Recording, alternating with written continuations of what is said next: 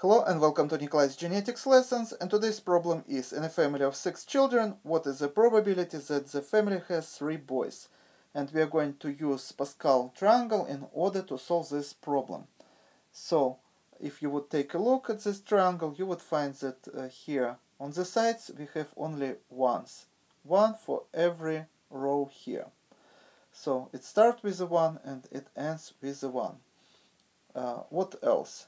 Interesting here, you don't have to memorize all the numbers in order to build this Pascal triangle. There is certain logic that we use in order to fill all the numbers. For example, this 2 we got just adding this 1 and 1. And this 3 we got just adding 1 and 2, and this 3 also. This 4 we got by adding 1 and 3. The 6 we got by adding 3 and 3. And this 4 we got by adding 3 and 1. So as you see, it is very easy to fill this Pascal triangle. We just have to add numbers in the previous row in order to make numbers in the following row. So very easy. Another thing that you have to know about Pascal triangle, that the first row here on the top is not number 1. So I'm talking about this row. Actually, this is row number 0. And number 1 would be this row. This is going to be number 2, 3, 4, 5, 6, 7, and row number 8. So basically, now we can return to our problem. In a family of 6 children, where only 2 variants of the sexes are possible, whether it can be a boy or a girl, how many variants we may have. For example, this empty box would represent a child of unspecified sex. So 3, 4, 5, and 6. So family of 6 children. How many variants we have for the first child? First child can be whether a boy or a girl. So 2 variants we have here. Second child also can be whether a boy or a girl, and this is true for every child in this family. So in order to find total number of combinations of the different sexes, how this family may have 6 children, we have to multiply all these numbers, and we are going to get 64. So 64 different combinations exist, starting from all 6 children to be boys, or all 6 children to be girls, and many more combinations. For example, 1 boy and 5 girls, or 2 boys and 4 girls, or 3 boys and 3 girls. So total number of combinations would be 64. Now, when we know that we have 6 children, so let's circle this 6 here. Now let's find what these all numbers stand for. For example, we see here number 1 and number 1 here. So this number 1 basically means a combination when the family has all 6 children, boys. First child, second, third, fourth, fifth, and 6th child would be a boy. And only one such combination. Only one combination when a family would have all 6 children, girls. First child girl, second, third, fourth, fifth, and 6th. So 6 children would be girls, only one such combination. But we would have 6 combinations. How family may have children, 5 girls and 1 boy. For example, take a look. First combination would be a girl, a girl, a girl, a girl, a girl, and a boy.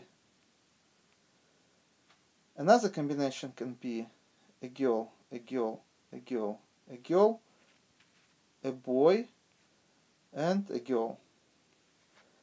Yet another combination can be a girl, a girl, a girl, a boy, and then two girls. Another combination can be a girl, then a boy, and a girl, and a girl. And another combination would be first child a girl, second would be a boy, and then four girls in a row. And the last combination would be when first child is a boy, and then we have five girls. So now let's count how many such combinations we have. 1, 2, 3, 4, 5, 6. So the 6 stand for the 6 combinations for the family to have 5 girls and 1 boy. And also you see here 6 that stand for the probability of family of having 5 boys and 1 girl. And let me list all the probable combinations. So we start with 6 boys, so 6 boys. Another combination would be 5 boys and 1 girl.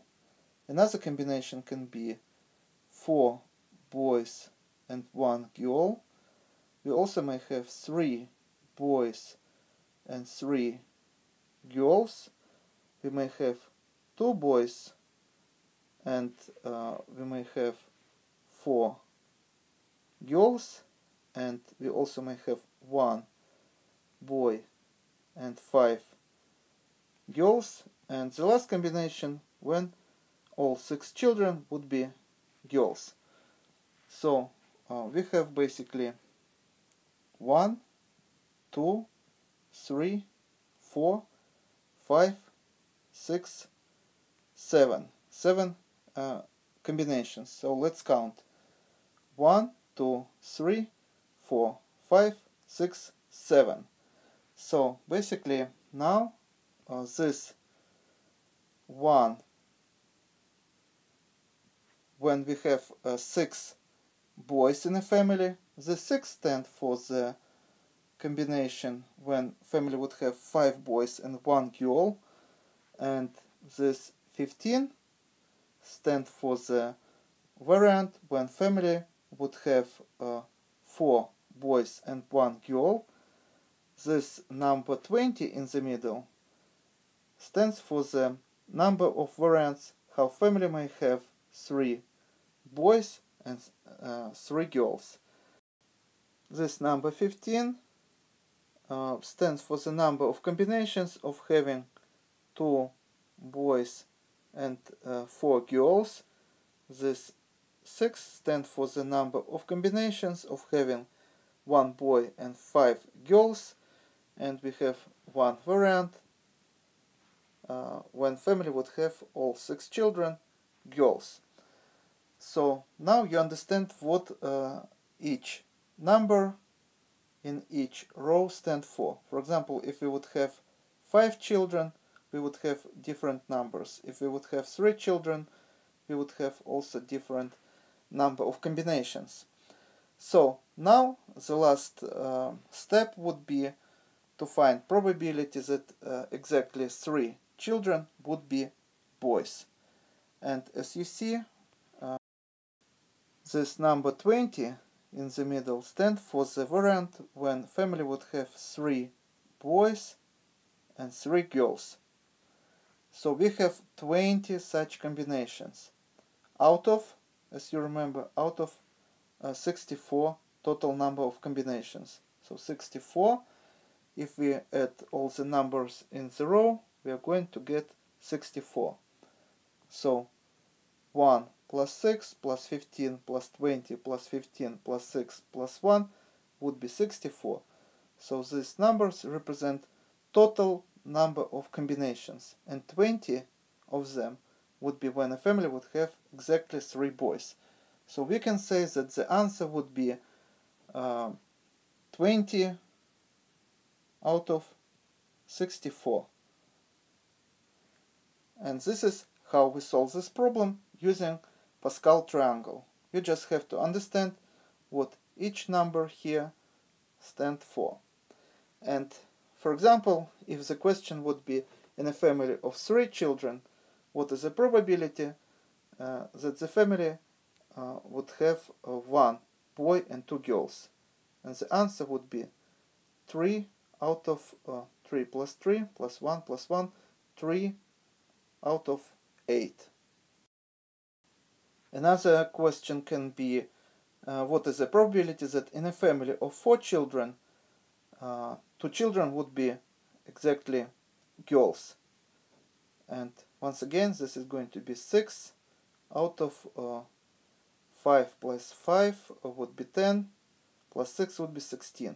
6 out of 16 combinations would be probability that family would have 2 girls or 2 boys, exactly 2 boys.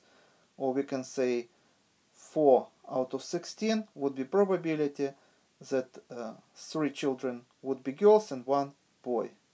The same answer would be that 3 children would be boys and 1 girl. So as you see, it is very easy now to use this Pascal triangle to solve this type of problems. And this is all for today. Thank you for your attention. Please subscribe for my new videos that I post almost every day. Thumbs up if you like this video. Please write your comments, questions if you have any. Share this video with your classmates and see you in the next video. Goodbye.